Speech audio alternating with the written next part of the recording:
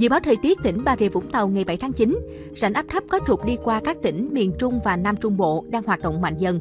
Đồng thời gió mùa Tây Nam hoạt động với cường độ trung bình, nên trong ngày hôm nay tiếp tục ở hầu hết các địa phương trong tỉnh Bà Rịa Vũng Tàu vẫn có mưa rào và dông. Mưa nhiều tập trung chủ yếu về chiều và tối, có nơi xuất hiện mưa vừa. Trong mưa dông có khả năng xảy ra lốc sét và gió giật mạnh. Nền nhiệt cao nhất trong ngày hôm nay từ 30 đến 32 độ.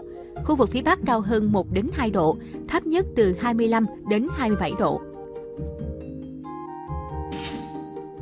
Khu vực thành phố Vũng Tàu mây thay đổi, ngày nắng, trưa và chiều có mưa rào và dông rải rác.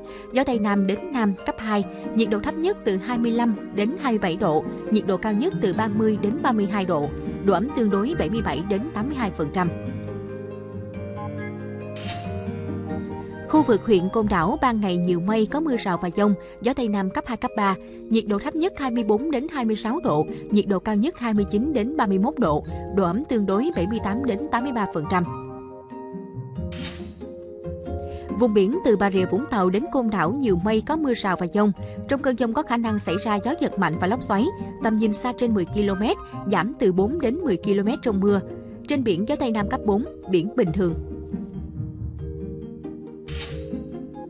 Tại Vũng Tàu ngày 7 tháng 9 năm 2021, mực nước cao nhất 360 cm xuất hiện lúc 3 giờ, thấp nhất 50 cm xuất hiện lúc 20 giờ 15 phút.